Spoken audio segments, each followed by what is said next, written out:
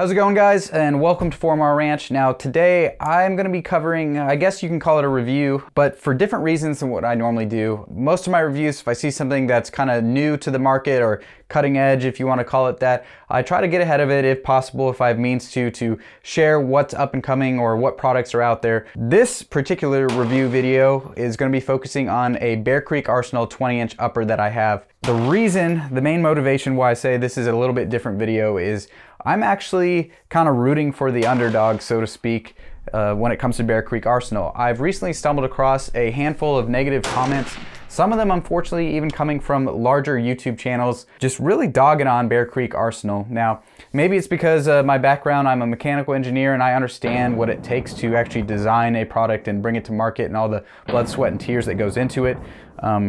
Maybe that's why I'm rooting for the underdog, but the thing that really bothers me most about some of these YouTube reviewers, if you want to call them that, is that without even having a product in front of them, without even testing it, they just want to, again, dog on companies purely based off of the price point in which they're coming at. So on that note, I purchased this 20-inch upper, including the bolt carrier group and charging handle, for under $300. So I purchased this for $287, and on that note, that was my money. This is not sponsored by Bear Creek Arsenal.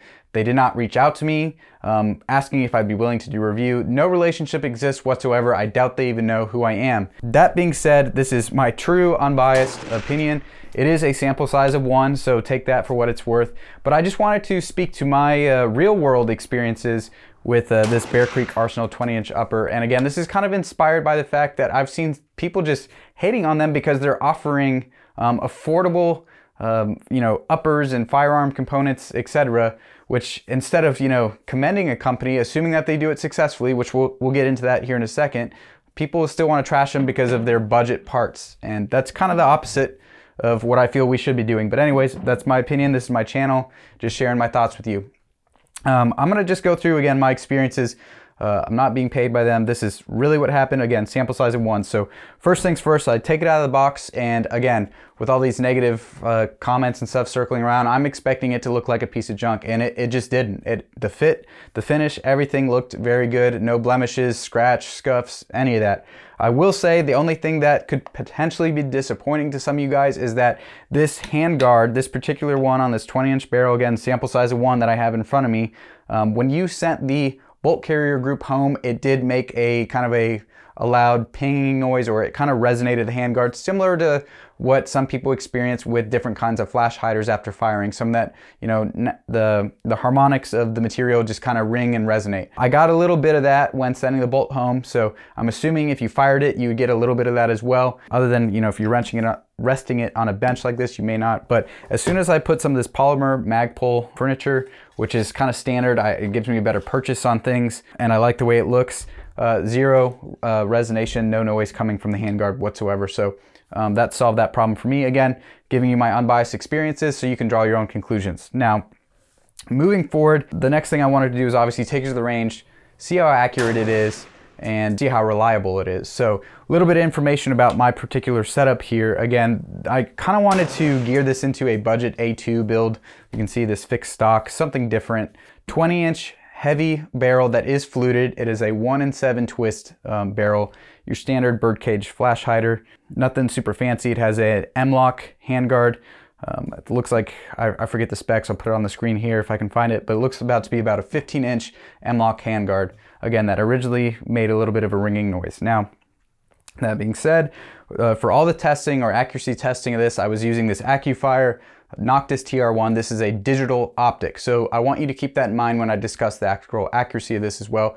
I truly believe that maybe I could have shaved a 1/10 of an inch at the very least if I was using a regular optic. I could argue a dozen reasons, a little bit of latency effect. It is digital, gets a little bit more pixelated when you zoom in. I can still get the job done, but again, trying to give you as much information to make your own conclusions. So one last data point, other than the fact I did use a digital optic for the accuracy testing of this upper, to give another baseline, because I knew I was going to be kind of firing a little bit more rapidly, switching ammo types. Time is money, right, guys? So I wanted to wrap up the testing of this. I put a Flare Mini, which is a little rubber ring looking item. It's made by a company, Caveman LLC.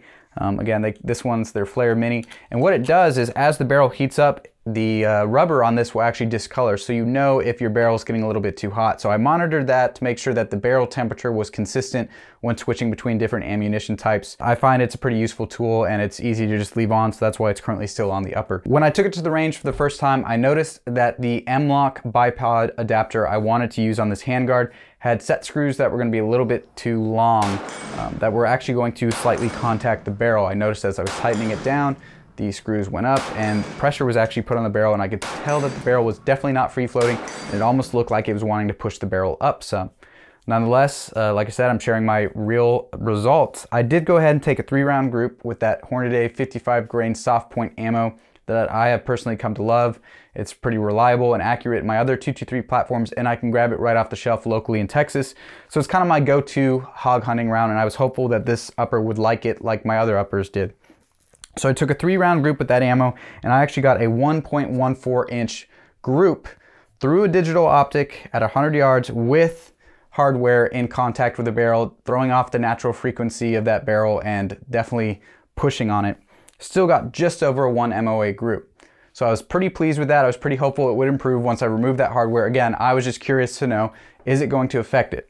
So I removed that hardware and took a 3-shot group at 50 yards, assuming that that 0 was going to kind of shift and change. And at 50 yards, I got a 0.38 inch group center to center. Again, a 3-shot group. So at 50 yards, a 0.38 inch group is basically those projectiles, kind of those holes touching ever so slightly. So pretty good group. Obviously, you know that at 100 yards, that should roughly double.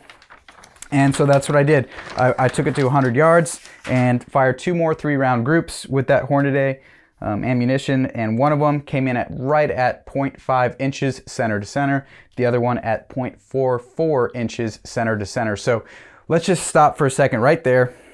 First of all, I was happy because that's the ammo I was hoping to use so I can have consistent hunting ammo across my 223 platforms. And on the other hand, I was also very happy that through a digital optic, at 100 yards, I was getting under 1/2 inch group. I mean, under 1 inch, I'd have been happy with through a digital optic, and again, for a budget upper. So that right there kind of just, again, kind of confirmed my beliefs that these are probably pretty solid products, and people are just easy to judge when they come in at, you know, value prices. But again, draw your own conclusions. Those are my experiences. I then shot some 77 grain Hornady match. The group did open up to 1.97 inches at 100 yards center to center. Again, these are all 3-round groups. And for those of you that are going to criticize me about using 3-round groups, I'm sorry, I get it. 5-round would be better. I acknowledge that, but I feel comfortable in my shooting abilities that a 3-round group is sufficient for me to just kind of test the waters, so to speak, when I'm testing out a new platform without burning through a ton of expensive ammo nowadays. So moving on from that, I then tried some 55 grain Red Army Standard, which is some pretty cheap mass-produced ammo from Russia that may the supply chain may dry up on that soon, but I guess it won't matter too much because that came in at 3.12 inches. So that was the worst group I got out of this upper, was 3.12 inches with some really, really crappy Russian steel ammo. I did try some 62 grain Tula soft point as well. Now keep in mind it is a 1-in-7 twist barrel, so with a 62 grain crappy Russian steel, it did improve to 1.29 inches. So for me, using this as just a hog gun, where I'm, especially since it has a digital night vision scope on top, I'm probably gonna be shooting within 200 yards of those hogs, and a 1.29 inch group is gonna be more than enough for me personally. But again, my primary ammo coming in at under 1/2 inch, I would say that this upper is good to go. And so, like I mentioned, this was really, upper was used in support of reviewing this optic. I needed an upper to put it on, and I fired another 3-round group at the end of that after 250 rounds. I don't even believe I cleaned the upper during the whole review process. And my final group came in at 0.672. Again, that was from a cold start, hadn't been shooting that day, so speculate what you want. Maybe I would have tightened it up to about 1/2 inch. But again, sub MOA, everything, you know, tolerances, the barrel, the hardware. I do have a good habit now of marking things with a paint pen if I'm testing it for the first time. Nothing loosened up or shifted, still hitting what I needed to hit and coming in at under 1 inch. So circling back to kind of the point I wanted to make in the beginning of this video, I was motivated to actually test this and document my experiences because some people are just trashing them purely because of price point. Me personally, if I see someone's offering a solid product, in my experience, at an affordable price, well, that's a good thing. Then more people that are open to the firearms industry that may not be able to afford the insanely expensive hobby that this is, may open their avenues to get into it, and then the firearm community as a whole grows. We can support each other when more of these BS laws keep rolling out, etc. I mean, it's, it is a ripple effect. It's a good thing. Also, I don't know about you, but I don't like spending more money than I have to. It means I can get more toys, do more videos like this, you name it. So my personal experience, in summary, it's been very good. I didn't have a single malfunction out of this upper when firing roughly 250 rounds of mostly crappy steel ammo while doing a review of this optic that is currently on it. So those are my unbiased results. Draw your own conclusions. I won't tell you how to think or how to feel about it. The only thing I wanted to point out is that I'm disappointed that people that have never even tried this product are out there on the internet saying it's a bad product and stay away from it. That's just not right, especially if you have a significant following online. It's pretty unfortunate. So I'll stop rambling, guys. If you're still sticking around, I do appreciate you. Thank you as always for stopping by the channel, and as always, have a good one.